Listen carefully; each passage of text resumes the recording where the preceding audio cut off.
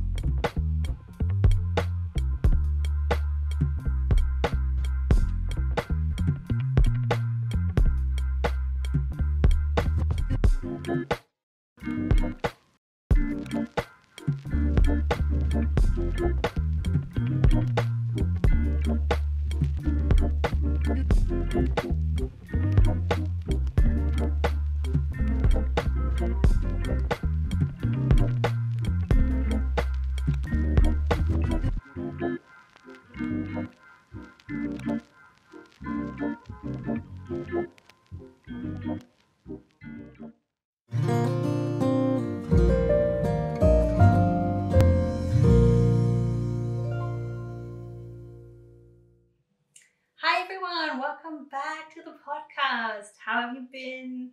It's been a hot minute. Last time we spoke was in November, I think, when we were in a little treehouse holiday. Yeah, a lot's happened since then. Christmas has come and gone. We've had a very stressful festive period. I had to prepare for an exam in January, so it took a long time to prepare for that as much as possible over the course of the weeks leading up to Christmas. And then we were traveling for Christmas. We were going to Germany to see all our family, which was really nice, spending time with them again. And having Emma there for the first time now. It was her first Christmas, which was very special. We just had a lovely time with them, seeing everyone, doing all the Christmas festivities, eating. Yeah, it was good fun. Yeah, I thought I'd give these podcasts a bit of a more kind of chilled, informal vibe. I've seen loads of people that I love and see how they create their podcasts, and they have loads of kind of homey shots in them. They show a bit of their surroundings, of their day-to-day. They show them sort of knitting, and I find that so sort of calming, and it sets a good mood for the video, and that's the kind of vibe that I want to go for. It's specifically Bethany from Well Loved Knits that I've been watching lately, and I really love how chilled and cozy her videos are. So I thought I'd show you guys a little bit of how I've been making some bread recently. And yeah, we're in a different corner of my home today. We're by the window in the kitchen, looking out over our backyard, over all the houses here. And I've got my coffee reheated, of course, because I never finish a warm cup of coffee these days. In my favorite mug from my friend Jen's Pottery here in Glasgow, and I've got my, you'll see one of my whips. I've got my whip here, my festival sweater that I'm still working on. Yeah, and I thought, let's just have a chat, see how everybody has been. Yeah, like I said, we've been really busy over the Christmas period. I had a big exam to prep for my PhD Viva, and that's all done and dusted now. So finally finished the PhD. It was a long time coming, especially with COVID, putting a spanner in loads of things that I had planned. And then I actually eventually ended up working for the Lighthouse Lab here in Glasgow. So we were doing the COVID testing, and I actually started, I think, in the second week of its existence. So was there from the very beginning, and then only stopped when I got to the end of my pregnancy, and then went on maternity leave, and then it was sort of changed into a different type of lab. But I've since left there, and yeah, now finally finished my PhD, and I think in the next few months we are probably going to start to transition a little bit and see if Emma can go into a nursery. And I want to see if I can get some sort of part-time work maybe to sort of stay with her for the majority of the week, and then start working again as well. And I think once she's settled in nursery, and once we know and feel confident that she likes the environment, then I can look for something more permanent again and full-time. But yeah, that's the plan. Yeah, how about we just get started with all the things that I have finished recently. I've got nothing here because, like I said, I'm in a kind of just corner here on my seating area in the kitchen, but I'll show cutaways of everything. So it's actually only 2 things that I finished because it was a very stressful time, like I said, with all the exam prep. The first one that I finished, and I do want to say I finished it before Christmas, was a Christmas present for my husband. It was the Zipper Sweater Men by PetiteKnit, and I used Drops Nepal in light grey for the zipper sweater, and it was such a joy to knit, honestly. It was very well kind of written. The construction's fairly easy, and she has those help videos on her website, which did help me a lot, especially when knitting the inner facing for the zipper. That really helped seeing what she actually meant. And I did end up making such a terrible mistake. Oh. When I realized that I've made the mistake, I had the entire body finished, and I made it literally at the collar. So you knit the collar and then you fold it. And then when you do that, she asks you to put 5 stitches at the beginning and the end of the round on hold. Or not the round, but you know, at the beginning and end of piece. You put them on hold, and then you pick them up to start knitting the facing on the inside. For some reason, I misunderstood, and I put these stitches on hold on the outside of the sweater, not on the inside of the collar.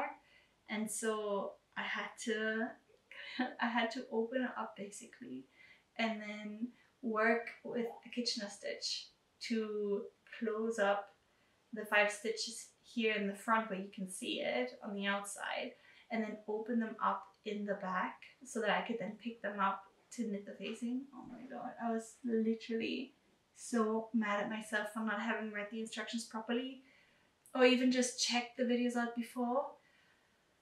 But I think I managed to do it okay, and after blocking you can't really tell anymore. So that was my big hoo-ha with the zipper sweater. I thought it'd be the zipper and sewing that in that would be the hard bit, but no, it turns out reading the instructions was the hard bit for me.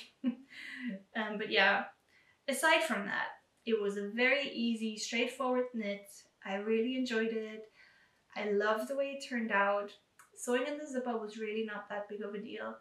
I think Lizzie from Hive Knits kind of put a bit of fear in me because she said she had such issues with it the first time. So I thought, oh my god, how's this gonna go? But then I read somebody on Instagram who's recently done it. I just can't remember who it was. I read that she had sewn in the zipper before blocking, and that was really not a good idea because obviously after blocking, the wool changes its shape a little bit, and sometimes the wool expands a bit or contracts. So she recommended definitely sewing it in after, and I thought that's such a good idea. That's a really great tip. So I've done that, and I made sure to block the the open part of the collar and then the facing for it on the inside to block it really well. Make sure the edges are all straight and nothing's curling. And that helped massively to keep the stitches straight, and then you have a lot of a much easier time to sew in the zipper in the end. And the video that's on her website was really great to show how you're supposed to align it, and yeah. And then I done it all by hand just because I'd find it too tricky to align the back zipper and the front facing properly and close enough to the zipper if I'd done it with my sewing machine. And it's really not that long, so it's definitely doable by hand and quite easy to do, I'd say. So yeah, it was good fun. Loads of new things that I learned from that project. And the only thing I would change is the wool for the next time.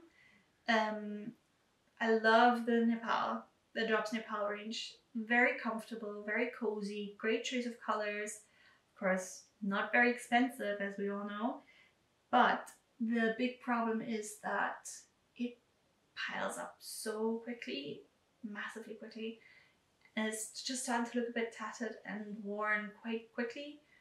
So I think next time it'd be better if I mix it with something else that doesn't pile so quickly, or that prevents that a little bit. That's the only kind of hiccup that I had with the whole project.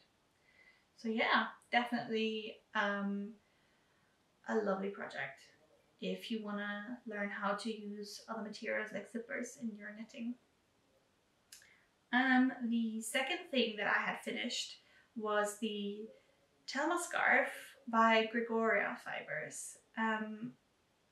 As you know, the Sophie scarf, the Sophie scarf, it's been going around Instagram for ages, and it's kind of exploded ever since the pattern came out. And while it's nice and really easy to do, I think it's just a bit plain. I don't know, I'm not a fan of garter stitch for some reason.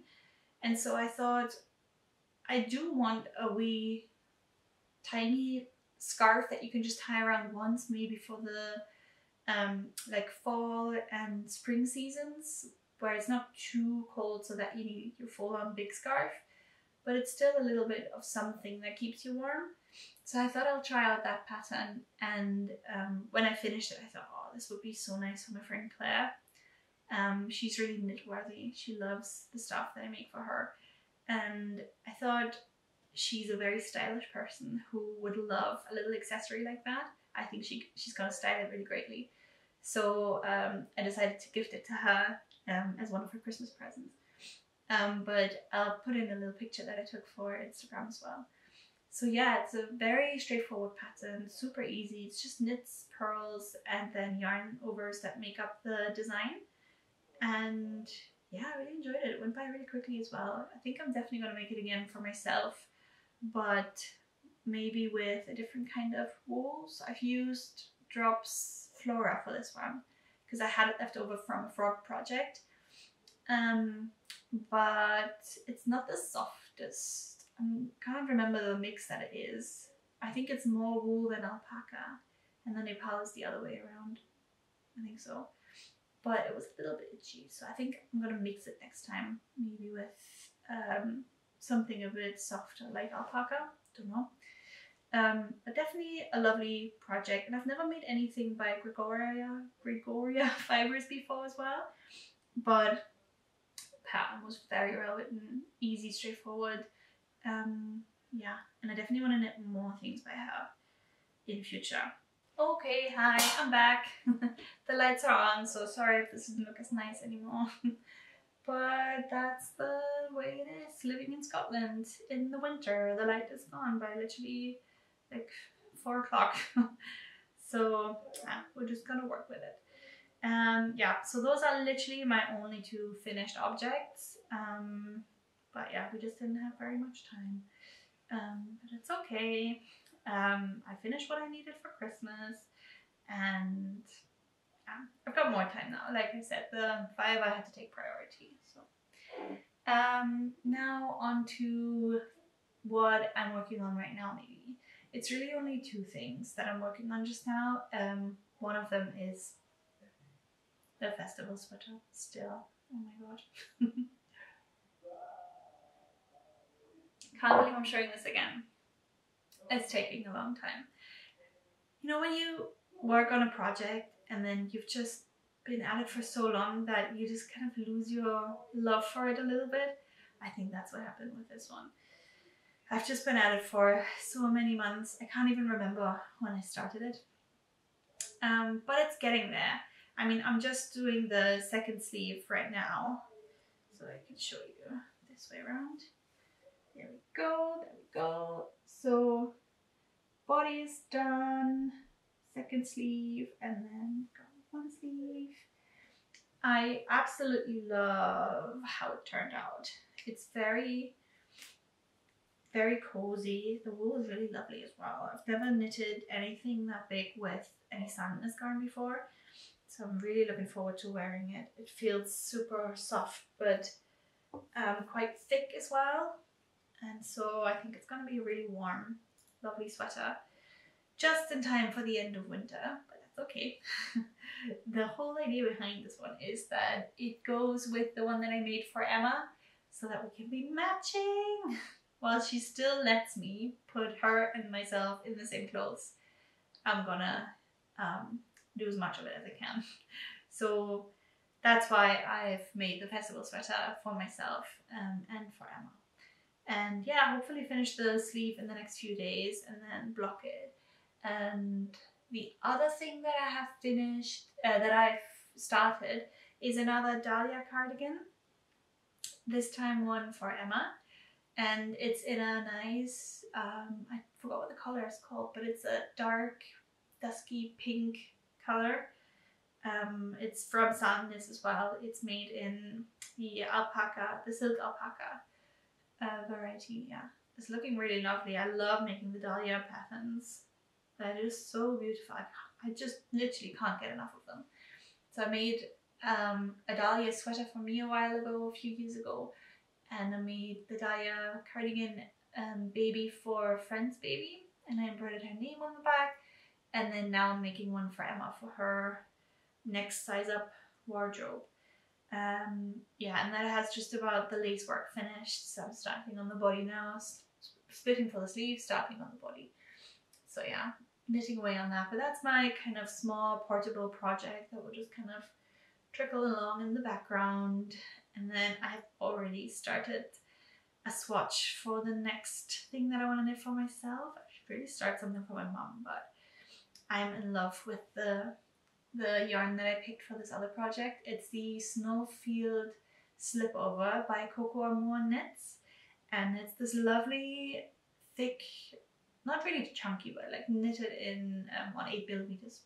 So kind of creating a thicker fabric with a high kind of turtleneck neckline, which looks so amazing. It goes on a little bit longer than you'd normally knit, and it just looks really cozy.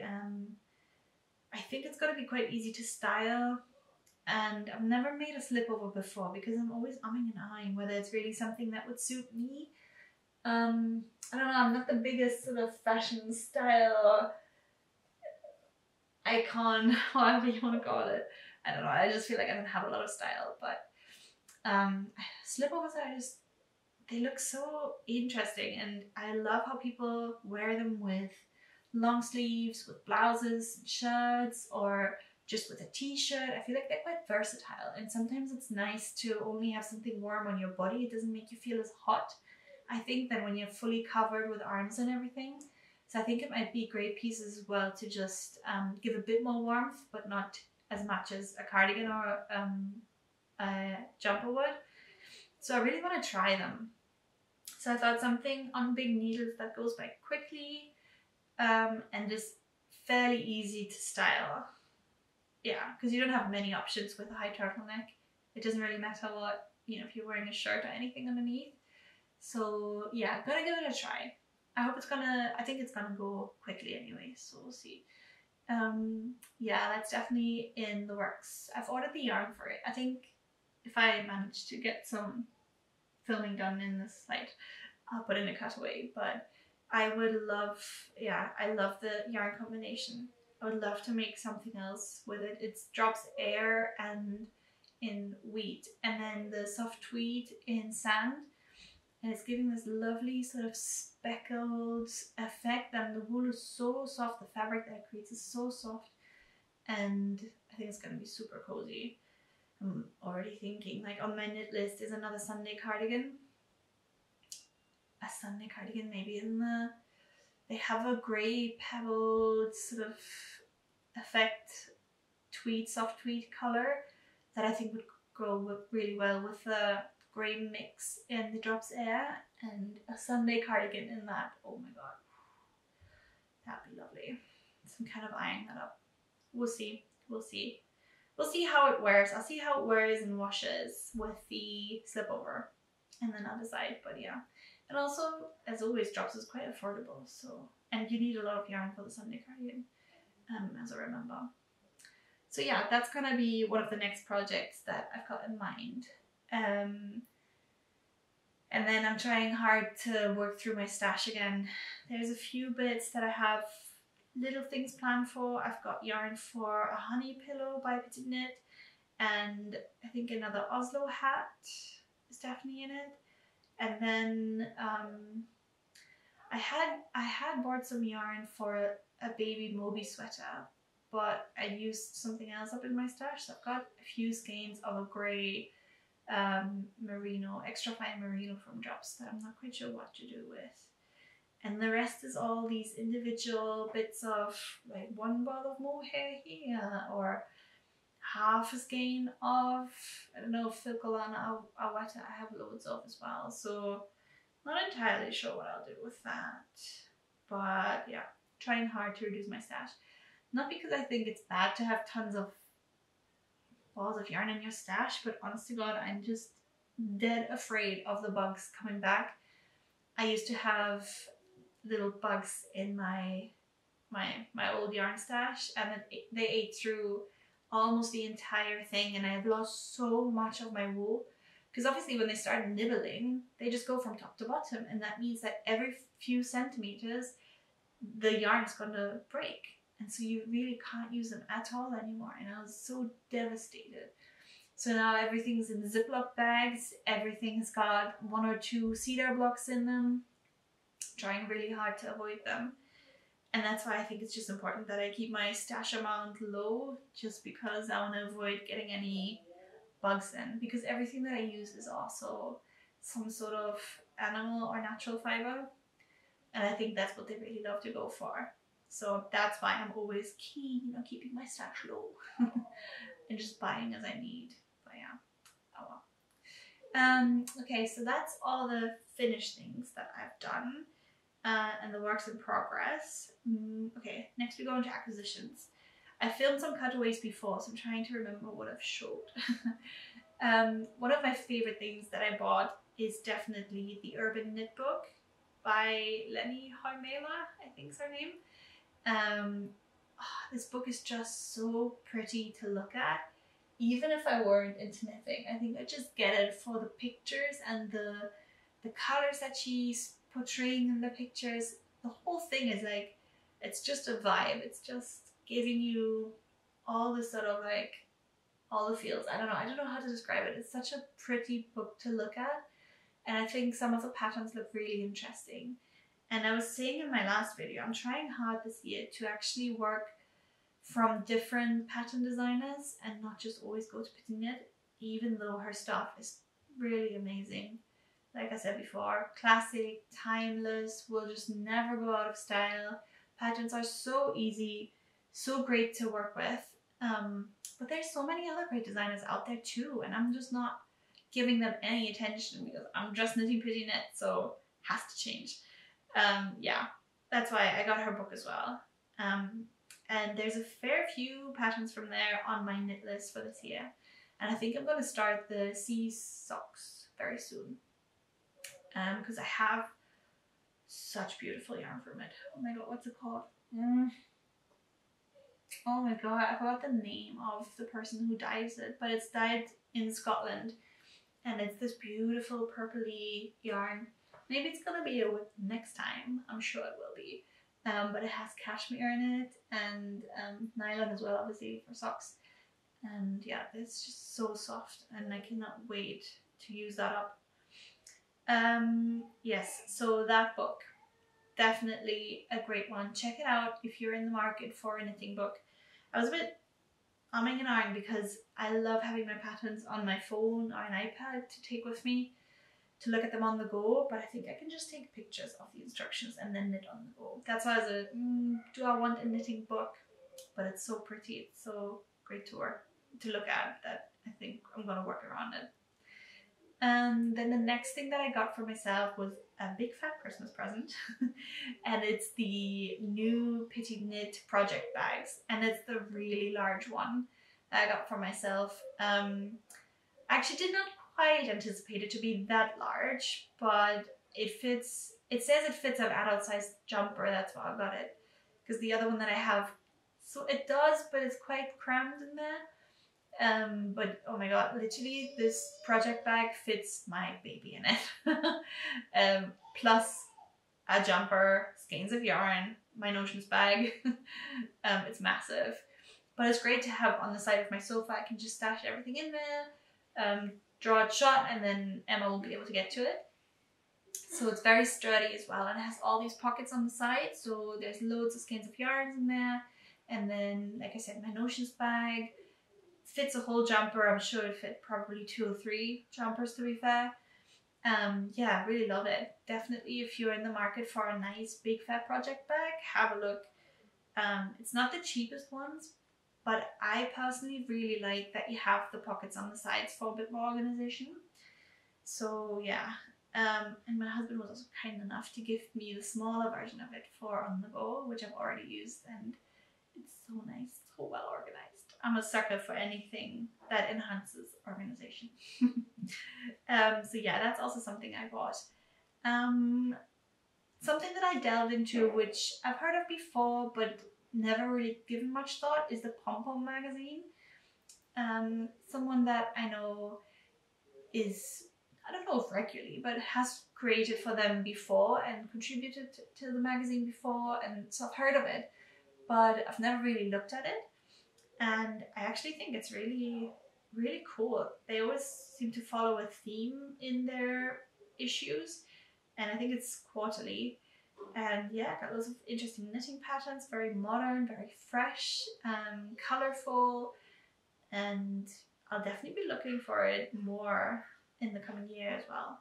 Because I also think it's nice to support we sort of, I don't know if it's Scottish or if it's a UK based publisher, but yeah, it's like young talent as well, young knitting talent, so why not support and have a look. And there's always something in there that you'd want to do, or something that you could maybe keep, maybe a friend of yours would like, so I'll definitely be checking it out more in future. I just got an old copy of it from the website that I ordered the book from, just to kind of see, and it was on sale. But yeah, it looks good, fun and interesting, and definitely be purchasing more of it. I think that's all the acquisitions that I had. Oh no, something else was that I ordered with PetiteKnit, which I've ordered at the end of November, and it's only come at the beginning of January. I think because of all the Royal Mail strikes, it just got lost somewhere.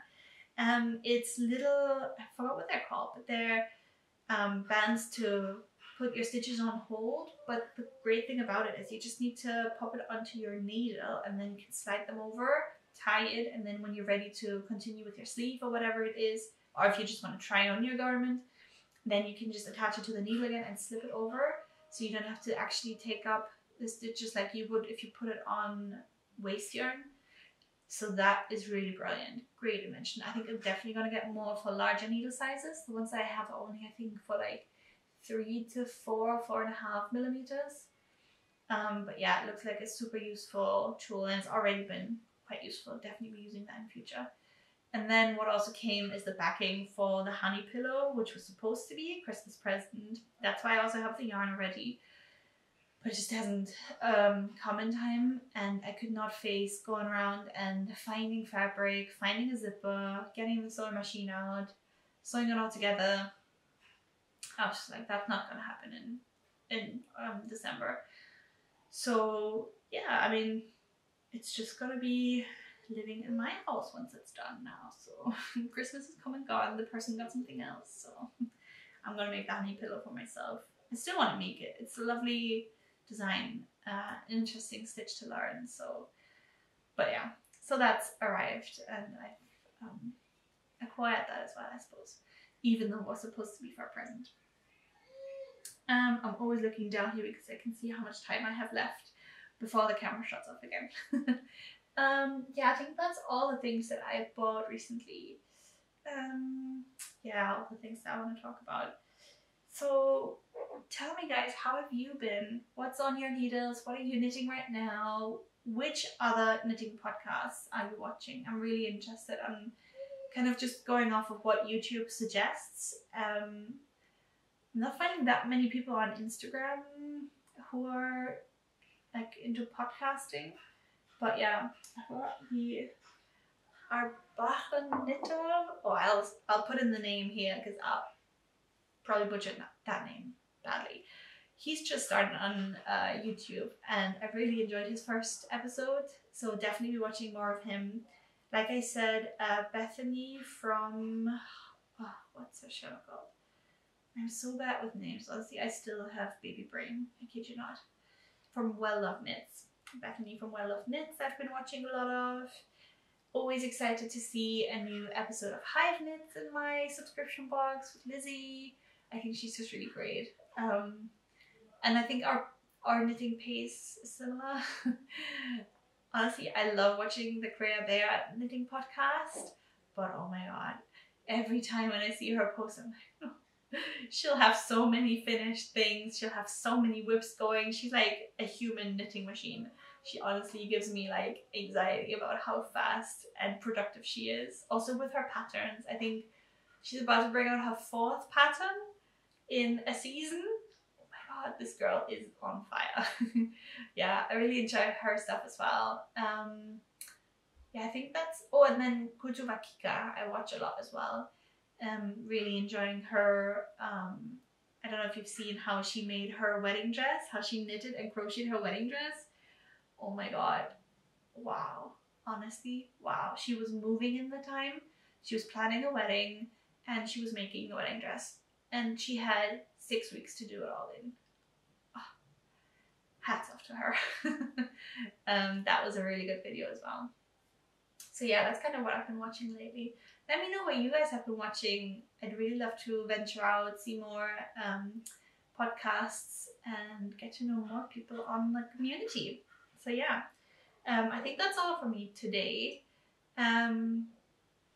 Enjoy what's left of, I don't know, your weekend, your evening, whenever you're watching this.